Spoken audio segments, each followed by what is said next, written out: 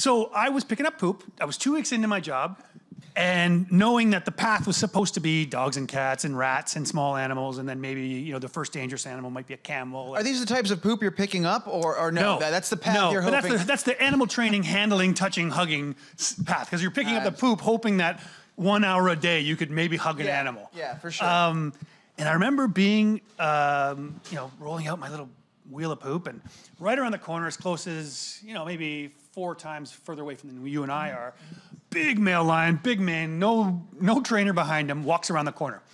My eyes widen, I'm like, oh man, but I've always, I go back to this picture and I'm like, I've always wondered what he feels like. And in my head, I can specifically remember thinking, well, he looks happy, I'm pretty happy, maybe I'll go pet him. So he walks up to me. You're talking about a giant lion, right? 550-pound lion. Got it. He was literally, if you remember the movie Ghost in the Darkness? Yeah. He was that lion. It was that lion. So and your instinct is, I'm gonna touch this thing. So he comes up to me, he makes a noise, which is what they do. Yeah. And they put his head against me, and I was just like, oh my God, this is what I always wanted to know. Yeah. And the love and the passion and all that drama hit me in that moment. I was like, yes, this is exactly what I was supposed to be doing.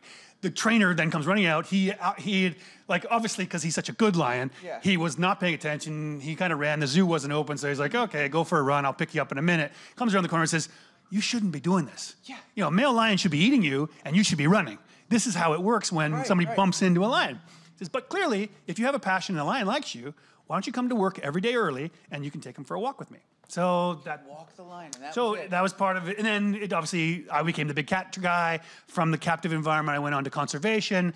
When I started in conservation, so when Discovery and Animal Planet found me. Yeah, and that's when you made the jump. Here we go. And here we are. And I'm in television somehow.